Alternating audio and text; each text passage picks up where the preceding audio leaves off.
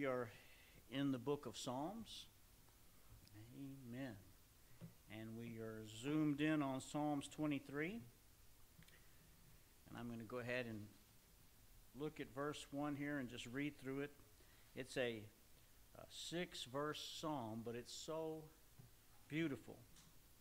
The Lord is my shepherd. I shall not want. He maketh me to lie down in green pastures. He leadeth me beside the still waters. He restoreth my soul. He leadeth me in the paths of righteousness for his name's sake. Yea, though I walk through the valley of the shadow of death, I will fear no evil, for thou art with me. Thy rod and thy staff, they comfort me. Thou preparest a table before me in the presence of mine enemies. Thou anointest my head with oil, my cup runneth over. Surely goodness and mercy shall follow me all the days of my life, and I will dwell in the house of the Lord forever. Beautiful. Verse 5 is where we're at in our studies, and we're going to zoom in on Thou preparest a table before me in the presence of mine enemies.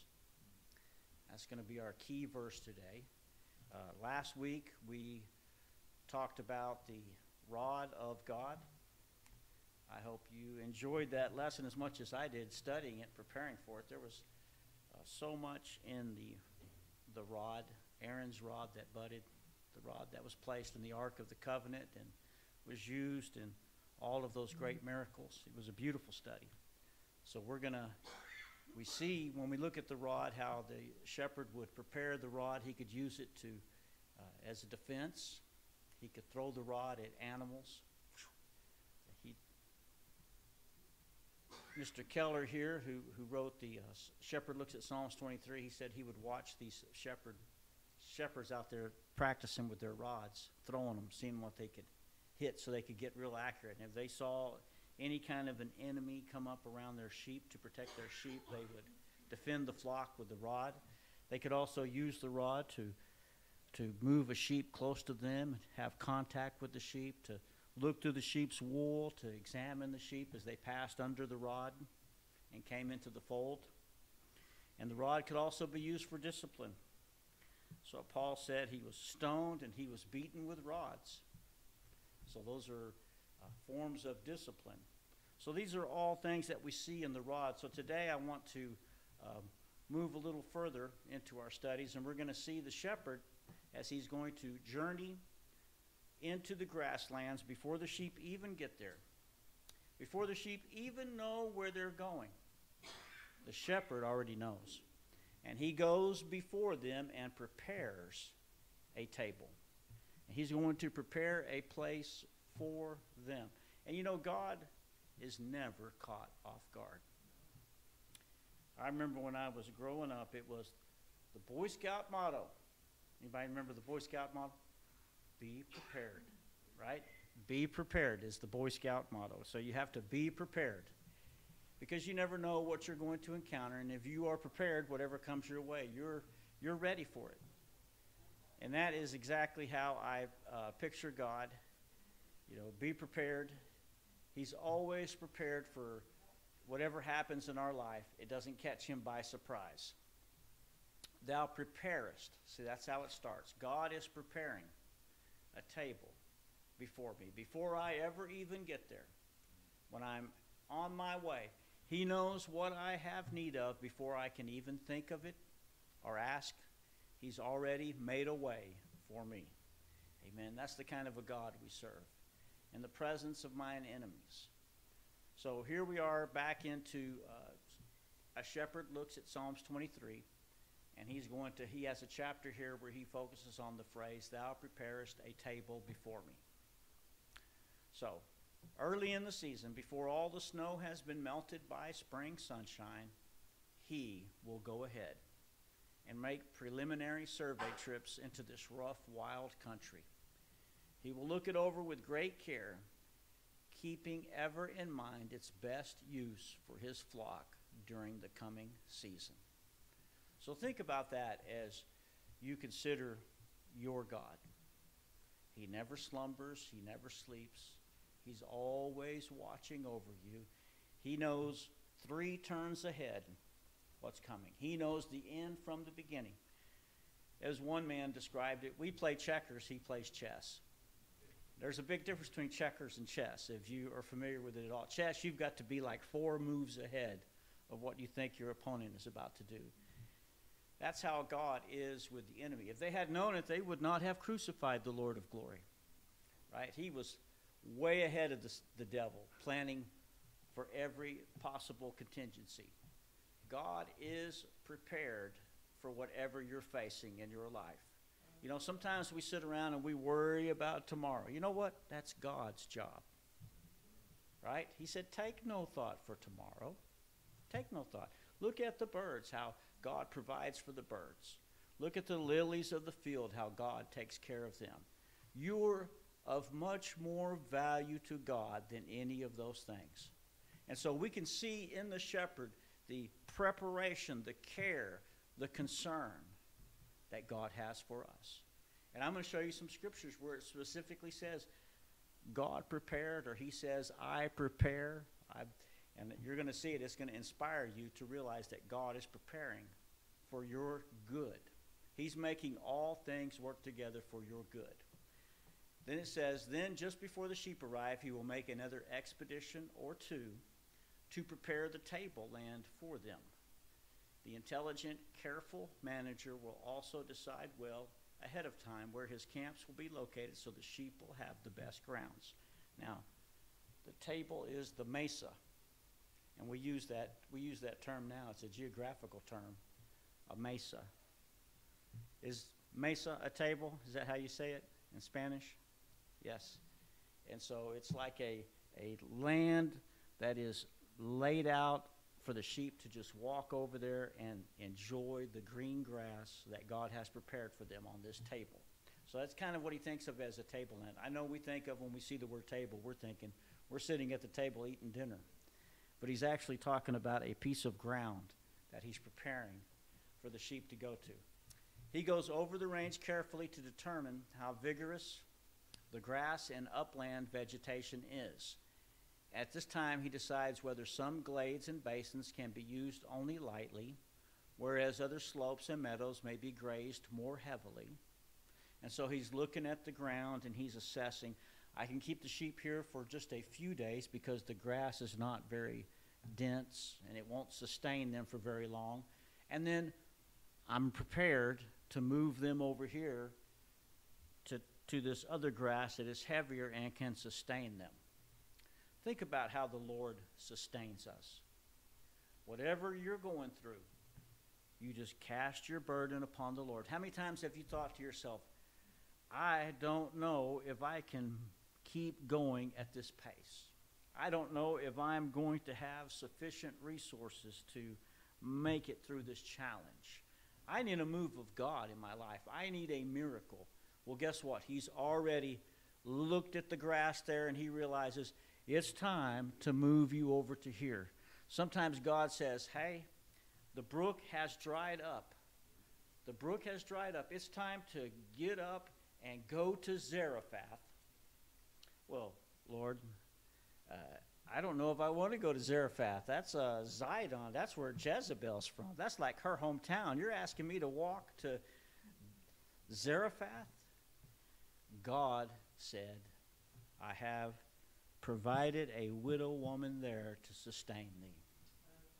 God already has a plan. He knows what the next step is. In fact, he knows 2 or 3 steps ahead. That's what you see in the shepherd. He says, I'm going to have them here for a couple days. Then once they start to eat that grass down, I'll move them over here. He's managing. Hey, I want God to be my manager. I'm tired of trying to manage things myself because I've noticed that when I try to manage things by myself, the month is more than the bills. I got more months than I do bills. But when I put it in God's hands and he's my manager, it just seems like all things work together for good. All things work together for good when I allow him to be my shepherd. When I try to take the reins and start going where I want to go, before long, I'm astray. I've wandered off, and I find myself like that sheep we saw in the picture last week. He had his head in a pot. Well, it seemed like a good idea at the time when he was sticking his head in that pot looking for something, but all of a sudden he found himself stuck. Have you ever got yourself in a jam because you wandered away from what you knew God wanted you to do? From what you knew that God wanted you to do, the place that God was taking you. It's kind of like David when he turned and he, instead of turning to God, he found himself in the land of the Philistines. Amen. That was a very tragic time in his life. And then his family gets taken away, the camp gets raided, and his own men began to look at him and go, you know, you turned away from God. You have us in the land of the Philistines. You caused all this to come upon us by your actions. And then they spake of stoning him. What does it say? David encouraged himself in the Lord. And that's what we need to do. We need to turn back to God. When you feel yourself getting off course, when you're drifting away from the path that God wants you to be on, guess what he's saying to you? Come home. Amen. Sometimes when you have gone astray, it's time to make it back to the shepherd. The grass may seem greener over on that other ridge. And there's a lot of things in our lives that sometimes we make out to be more important than God, but it's really not. Amen. That's good teaching right there. You get away from God and you find yourself over here, and all of a sudden you realize this grass is not greener. And I had it a whole lot better when God was running things. That's when you need to turn your heart toward home and find your way back to the shepherd. The shepherd, he looks at the slopes and the meadows, which may be grazed more heavily. He will check to see if there are poisonous weeds appearing, and if so, he will plan his grazing program to avoid them or take drastic steps to eradicate them. Oh, what needless pain we bear. All because we do not carry everything to God in prayer. What a friend we have in Jesus.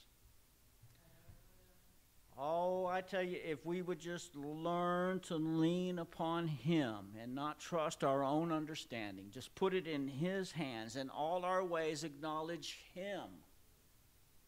Lord, you're my shepherd, and I need you to take control of my life and my steps and the things that I'm doing. Lead me to the paths, Lord, that you want me to be on. He leadeth me in the paths of righteousness for his name's sake. And even if, for some reason, he should take me through the valley, I won't fear, because I know he's with me. His rod and his staff, they comfort me. Just knowing that he is there brings a comfort in my life. I don't want to be apart from the shepherd. I don't want to be alone. I want to be close to him. Amen. Beautiful, beautiful study. Prepare to make ready beforehand for some purpose, use, or activity. There you go. When you look in your life and you know that God has gone before you to prepare. How many times have you ever had an important meeting with someone and you prayed and you were like, God, I really want this to come out good. I want your will in this. I pray you will just go before me and speak to their heart. And when you get in there, you can just tell God has gone before you and just softened their heart to hear what you have to say. God can prepare them by putting them in the proper state of mind. Prepare also means to work out the details, to plan in advance. That's exactly what I want in my life. I want God to prepare. Now I can work, and I have a plan in my mind, and I could be way away from where God wants me to be. I look back at my life and I realize if I had it to do all over again, I would serve Jesus every day of my life. Amen. They ought to write a song about that, huh? I think they did. But yeah, if I had a chance to do it all over again, that's what I would do different. All of the times that I tried to figure it out, that I reached my hand in there and I started trying to do it my way. I don't care what that big song and they sing in Vegas, I did it my way. Hey, you'll mess it up when you do it your way, right? It's much better if you allow God to do it his way. His ways are higher than our ways. His thoughts are higher than our thoughts. His understanding is so much better than ours. Put it in his hands, into the hands of the shepherd.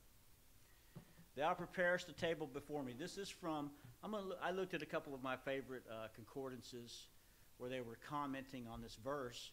This is from the Treasury of David by Spurgeon, which is an outstanding commentary. He is a commentary just on the Psalms, and he calls it the Treasury of David. And he goes through every one of the Psalms, and he brings out some beautiful thoughts. He says, when a soldier is in the presence of his enemies, if he eats it all, he snatches a hasty meal, and away he hastens to the fight. So as he's eating, he's got one eye looking around because he's in the presence of his enemies. But observe, thou preparest a table. Nothing is hurried. There is no confusion, no disturbance. The enemy is at the door, and yet God prepares a table. The Christian sits down and eats as if everything were in perfect peace. Oh, the peace which Jehovah gives to his people, even in the midst of the most trying circumstances. That's what this verse says to me. No matter what you are going through in this life, God is there, preparing, working behind the scenes, making everything come out perfect.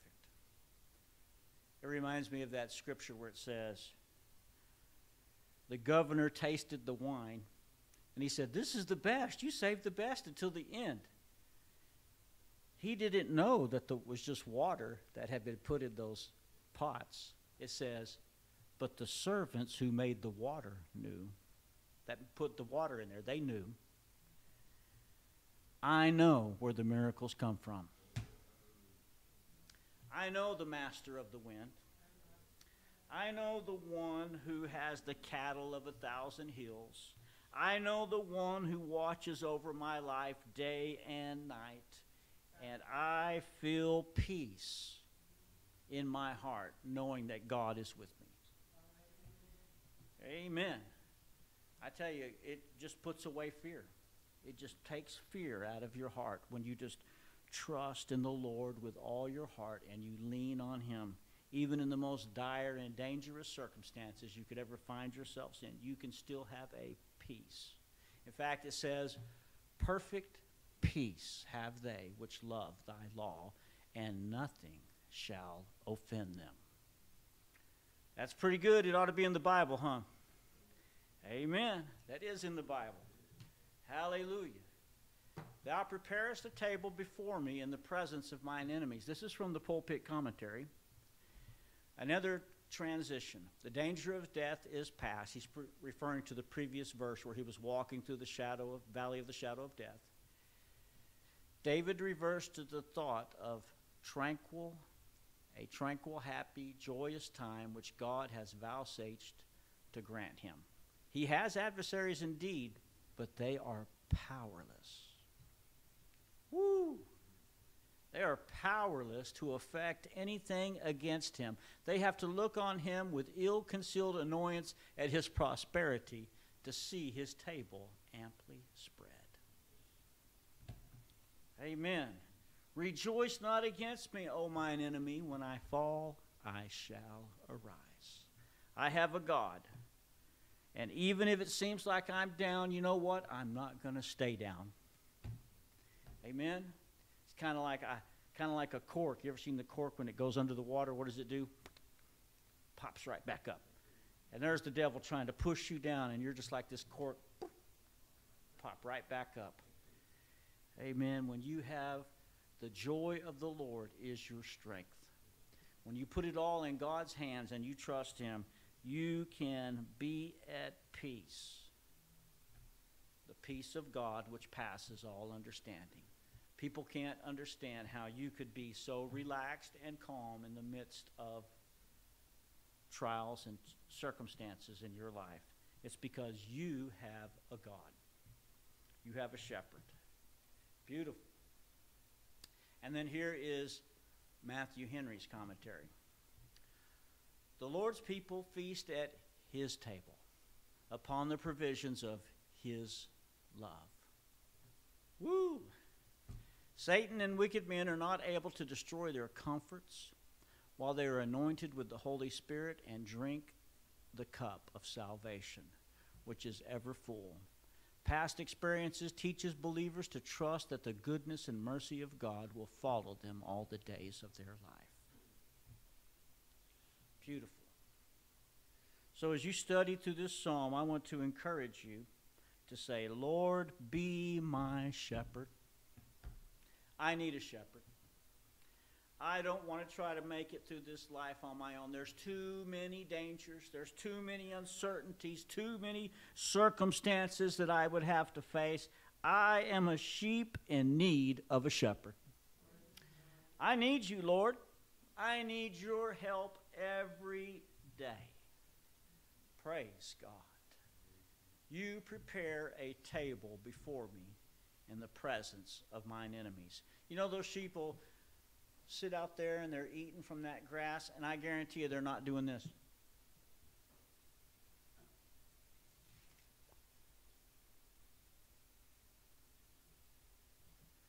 The sheep are at ease, peacefully eating the grass, not a concern or care in the world. That's what God is wanting us to see in this chapter. Put our trust in Him. He leads us beside the still waters. He brings us to a place where we can eat, and He provides for our needs. Come and dine, the Master calleth. Come and dine. You can feast at Jesus' table all the time. Amen?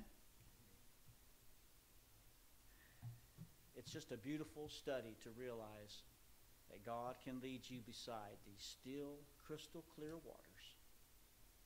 And He's prepared that. He's gone ahead and He's picked out the best streams for you to drink from, the best fields for you to eat from. He's removed all of the dangers that can hurt you. He wants to be your shepherd, but you have to follow Him. He said, my sheep hear my voice. When He calls to you and He says, it's time to pray, do you listen to His Spirit and say, God, I am ready. I'm ready to pray. I'm ready to get closer to you. It's so important. Thou preparest a table. Does that rabbit look concerned? Well, he is a rabbit. He better kind of keep his head on a swivel and look around. But he's in a beautiful field out there eating that soft grass. And that's where God wants to take us. When we come into His house, He prepares a table for us to eat from. This is, Philip Keller is going to talk a little more about his experiences as a shepherd. He said, unknown to me, the first sheep ranch I owned had a rather prolific native strain of both blue and white camas. The blue camas were a delightful sight in the spring when they bloomed along the beaches. The white camas, though a much less conspicuous flower, were also quite attractive, but a deadly menace to the sheep. If lambs in particular ate or even just nibbled a few of these lily-like leaves, they emerged in the grass sward during spring, it would spell certain death. So when he went to look at the field and he saw these little white flowers coming up, he knew that they were dangerous to his sheep. It says, the lambs would become paralyzed, stiffen up like blocks of wood, and simply succumb to the toxic poisons from the plants. So does that sound like a place the shepherd wants to take his sheep and just install them into this field and put them amongst all these poisonous plants? My youngsters and I spent days and days going over the ground, plucking out these poisonous plants. It was a recurring task that was done every spring before the sheep went on these pastures. Though tedious and tiring with all of the bending, it was a case of preparing the table in the presence of mine enemies. If my sheep were to survive, it simply had to be done. And so think of that care, the care and the concern, the attention to detail that this shepherd is showing you that him and his children did. They went through the field section by section, pulling out every one of these plants to keep the sheep from being injured. It had to be done.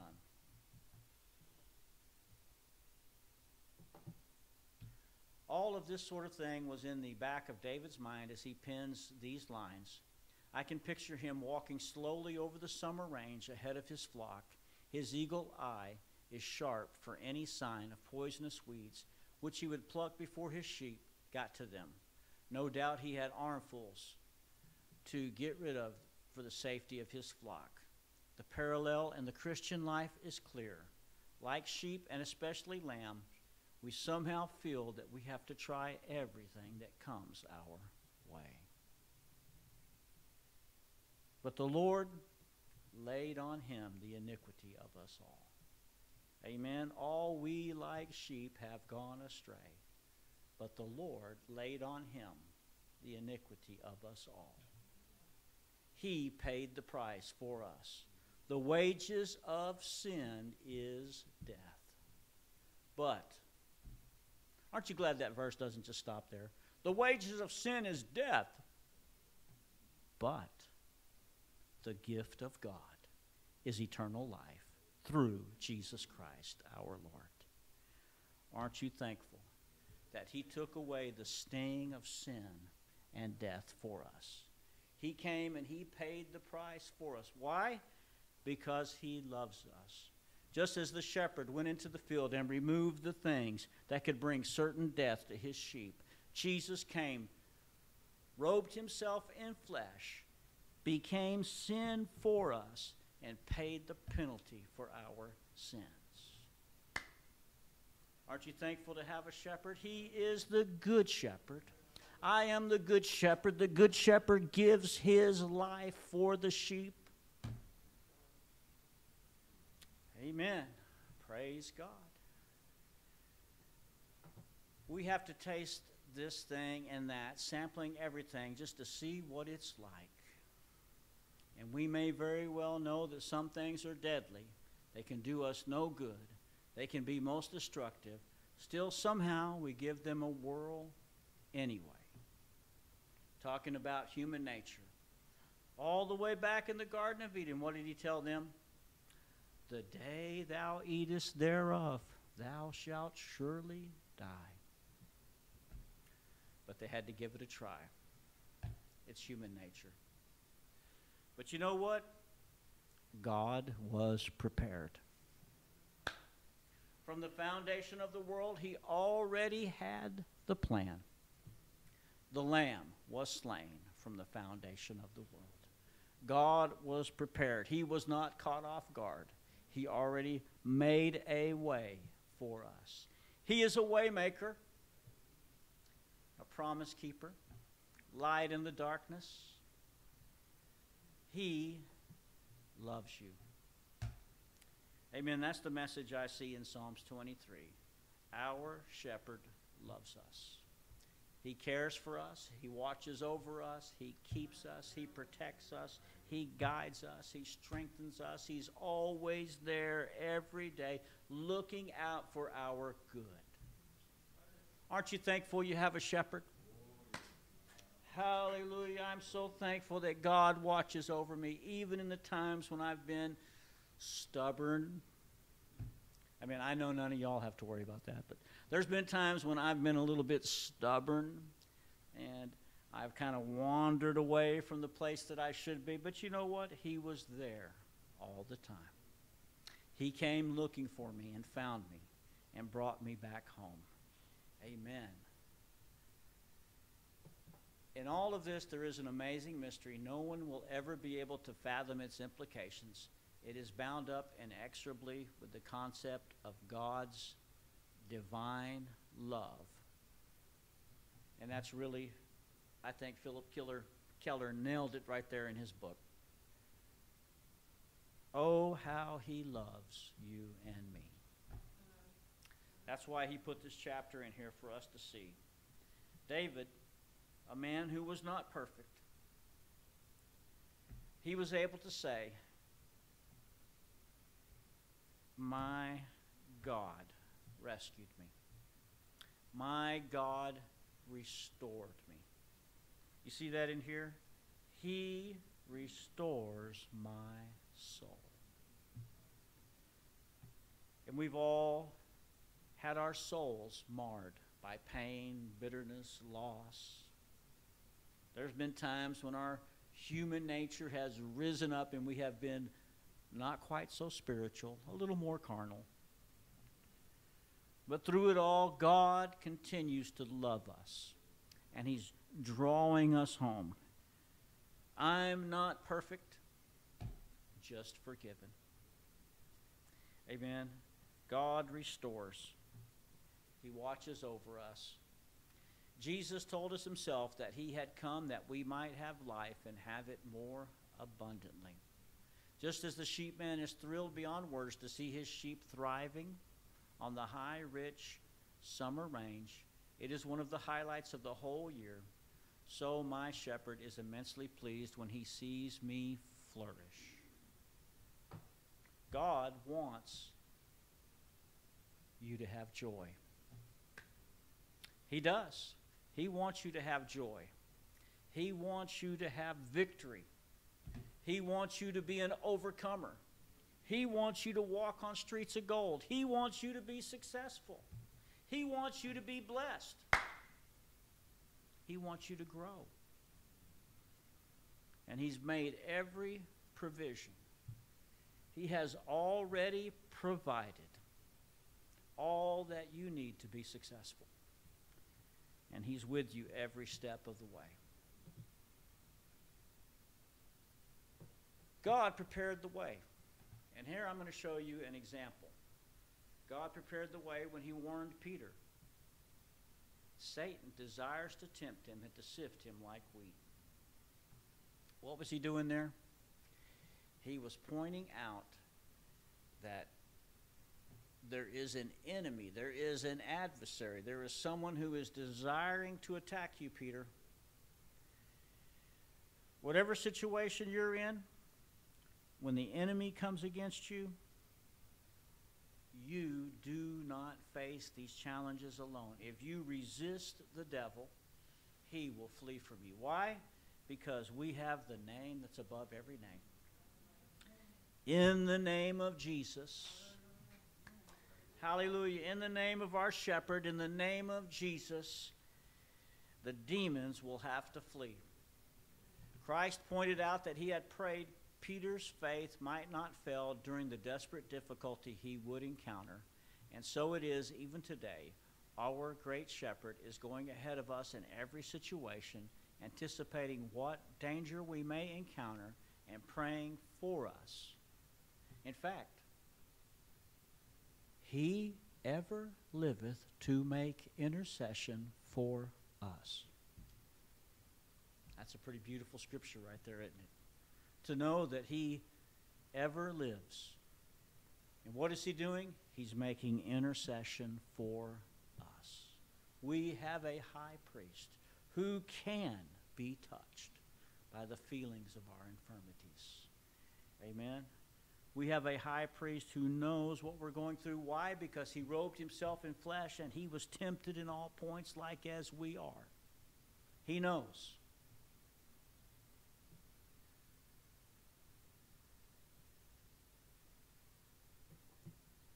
I want to show you a couple scriptures to encourage you that God prepares. It says in Exodus 23 and 20, Behold, I send an angel before thee to keep thee in the way. Amen. Isn't that beautiful? He's going to protect you, and he's going to bring you. So this angel is going to protect you and guide you. Where? To the place which I have prepared. That's pretty awesome. Of course, that's the promised land. He's taken them to the promised land. You see that in Exodus. Here in Isaiah 64, for since the beginning of the world men have not heard, nor perceived by ear, neither has eye seen, O God, beside thee, what he has prepared. And of course, that's followed up in 1 Corinthians 2 and 10. But the Spirit, he has revealed them unto us by his Spirit, right? Paul quotes that scripture. But there you see the things which God has prepared. There are things which God has prepared for us. And that's an exciting thought. How about this one? Jonah jumped on a ship and he was fleeing from God. Guess what? God was not caught off guard, was he? I've already got a plan ready. He prepared a great fish to swallow up Jonah. Amen. And then when Jonah went to preach to the people, they received his message, and he got mad because they received his message. So he sat down to pout, and God prepared a gourd so that it would give him some shade. Isn't that something? The Lord prepared a gourd and made it come up over Jonah that it might be a shadow over his head to deliver him from his grief. He brings shade in our life and helps us during our trying times. For it is not possible that the blood of bulls and goats should take away sins. Wherefore, when he cometh into this world, he saith, sacrifice and offering thou wouldest not, but a body thou hast prepared me. Isn't that beautiful? God is a spirit. You believe that? God is a spirit. A spirit has not flesh and bones, as ye see me have. That's what Jesus said. The sacrifices and offerings of the past could not put away sin. What he needed was a spotless lamb slain from the foundation of the world. Wherefore, when he cometh into the world, he said, sacrifice and offerings thou wouldest not. The Levitical law, those sacrifices, they're not going to do it. But a body thou hast prepared me. God already had the plan. He already had it prepared from the foundation of the world. In the beginning was the Word. The Word was with God. The Word was God. The Word was made flesh and dwelt among us, and we beheld his glory. Man, beautiful. How about this one? Let not your heart be troubled. You believe in God, believe also in me. In my Father's house are many mansions. If it were not so, I would have told you. I go to prepare a place for you. Amen. He has gone ahead. He's there, preparing a place for us. Beautiful. And I saw a new heaven and a new earth, for the first heaven and the first earth were passed away, and there was no more sea. And I, John, saw the holy city, New Jerusalem, coming down from God out of heaven, prepared. That's what it says. Everything is going to be ready. It's prepared. When you get there, he's prepared a place for you. He's prepared a place for your loved ones who have gone on before. Amen. Isn't that beautiful? Prepared as a bride adorned for her husband.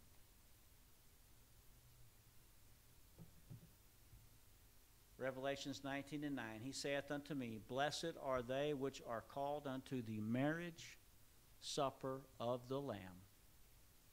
And he saith unto me, these are the true sayings. So there's the marriage supper of the Lamb. Now think about how he prepares a table, right? He's prepared this marriage supper of the Lamb for us. There's the scripture, thou preparest a table before me in the presence of mine enemies. So I was thinking about that scripture because it tells us here in Matthew 22 that you are invited Amen. You all are hereby invited to a feast, right? Jesus answered and spake unto them again by parables, and said, The kingdom of heaven is like unto a certain king, which made a marriage for his son, and sent forth his servants to call them that were bidden to the wedding, the marriage supper of the Lamb. Beautiful, huh? But look at that last line. And they would not come. Well, Lord, I realize you're calling me to get closer to you, to put you first in my life, to put the things of God first in my life. But you got to understand, God, I have things going on. I'm kind of busy. Now, that scripture right there really should strike home to your heart. It says, He sent forth other servants, saying, Tell them which are bidden, Behold, I have prepared my dinner. My oxen, my fatlings are killed, and all things are ready. Come unto the marriage. The bride of Christ. Amen. Won't that be wonderful? The marriage supper of the Lamb, and we are the bride of Christ. But they made light of it, went their ways, one to his farm and another to his merchandise. Now, the farm's not sinful. Merchandise is not wrong. But when it comes in between you and God, it is. This is from Matthew Henry's commentary, looking at Matthew 22. This just jumped out at me when I was reading this. The provision made for perishing souls in the gospel is represented by a royal feast made by a king. That's what God is comparing it to, the kingdom of heaven. When we make it into his presence, our merciful God has not only provided food, but a royal feast for the perishing souls of his rebellious creatures. There is enough and to spare of everything that can add to our present comfort and everlasting happiness. The guests first invited were the Jews, when the prophets of the Old Testament prevailed not, nor John the Baptist, nor Christ himself, who told them the kingdom of God was at hand. The apostles and ministers of the Gospels were sent after Christ's resurrection to tell them it was come and to persuade them to accept the offer. The reason why sinners come not to Christ and salvation by him is not because they cannot, but because they will not. He has prepared a marriage supper of the Lamb. He has prepared a throne of grace where we can come into his presence at any time. You have access to the King at any moment. Amen. They were careless. Multitudes perish forever through mere carelessness. It's not that they don't like God. That's what it says here. Who show no direct aversion, but are simply careless. Oh, I never want to make light of God's presence. Any chance I have to move into his presence and get close to him. Anytime I hear that small, still voice calling me to a place of prayer, I never want to push that off and put it aside. Oh, but there is a hunger in my soul that says, God, I need more of you. The things of this life, I've had my fill, and yet I hunger still. More of you. When's the last time you said that to the Lord? More of you. I need more of you, God. I want to step up to the table that you have prepared before me. My enemies are all around me, but I am not afraid. I live in this dangerous world, Lord, but I am not worried. I'm not concerned. I have a shepherd who's watching over me every step of the way. Hallelujah. Hallelujah, hallelujah. Thank you, Jesus. Let me go forward to my song here. We are out of time right now. Let's play this song right here. Let's turn our hearts towards the Lord. He has prepared a table before you. That's what I want you to think about this morning. Think about the table that He has prepared and tell Him that you are ready for what He has for you.